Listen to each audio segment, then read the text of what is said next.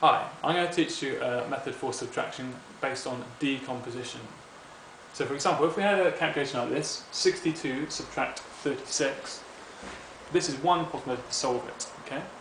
The problem we have at the moment is in the units column, we can't subtract 6 from 2. So instead of that, we need to do an exchanging from the tens column. So if we partition 60 in 2, another way of partitioning 60 in 2 is to exchange 10 from the tens column and make it 50 and add that to the units column so it becomes 12. So now instead of 60 and 2 we have 50 and 12, which still adds up to 60 and 2.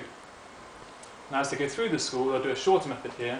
They'll cross the 6 out into 5, so they've got 5 tens in the tens column, and add the 10 to the units column, so they've got 12 in the units column. Now they can do the subtraction.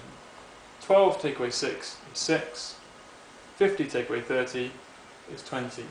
So the answer is 26.